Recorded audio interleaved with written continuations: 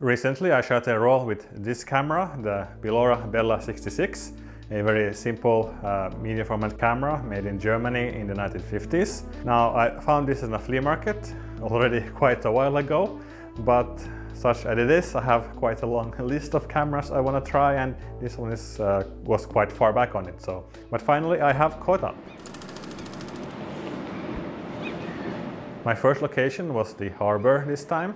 I mean, usually I go to railway stations and rail yards and such things, but decided to be a bit more creative today. On the first shot I made the same mistake as I did with the Agfa Isola on the first shot with that camera. I forgot to set the focus. Of course, you need to set it manually. Fortunately, it was set at a point where it's still like my subject was still within the depth of field, so no issue there.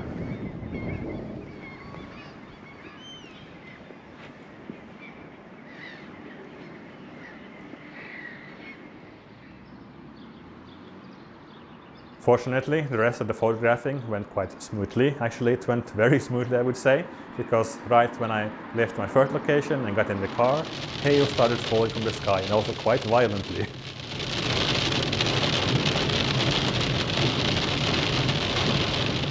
My next location, well, I couldn't stay away from this train station, but before that I actually found quite a nice scene. And that is also actually all thanks to the bad weather, or bad weather. It was very good for me in this case. This photo of this house a little bit on some small hill with this quite dramatic clouds in the background, well, this is my favorite from this roll, so it was quite unplanned.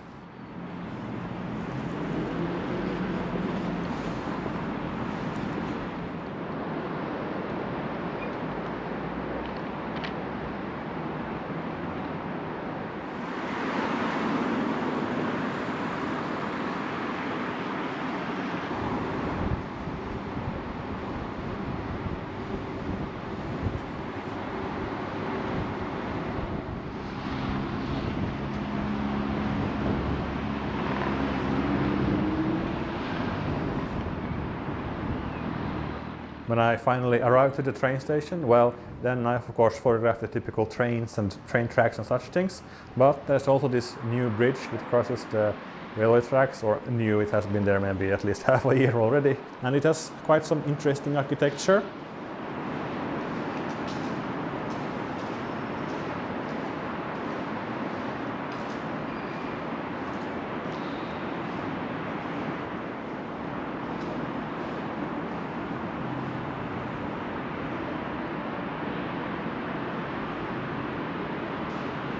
And I noticed that this square format 6x6 is quite good for this architecture, because you get like more space above and below the picture without having to use a wider lens.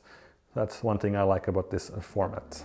Now, when I have shot one roll with the camera, I can sum up my experiences of the Bilora Bella 66. First of all, I would like to compare it to the Agfa Isola, because they are very similar cameras. The Bilora is a little bit better built, I mean it's much more metal. The Isola is quite plastic in some parts and much lighter. The usability is also a bit better on the Bilora, because it's much easier to load the film in it, even though you have to take off the back from it. But still, it was a bit of a hassle with the Isola. When it comes to image quality, I have to say that the Isola has a little bit better lens, so let's say technically better. It's slightly sharper.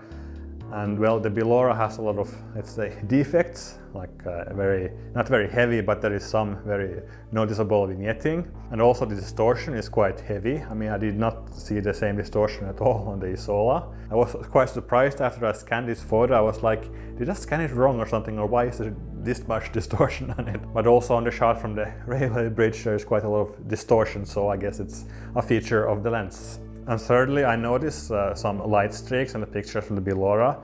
I don't think this is like a side effect of the design of the camera. It's probably just because the camera is old and I have not serviced it. And I don't think I will fix it either, because I kind of like this effect. For what it is designed to be, I mean, a pocket camera in the 1950s, this camera does a good job. It was quite easy to use.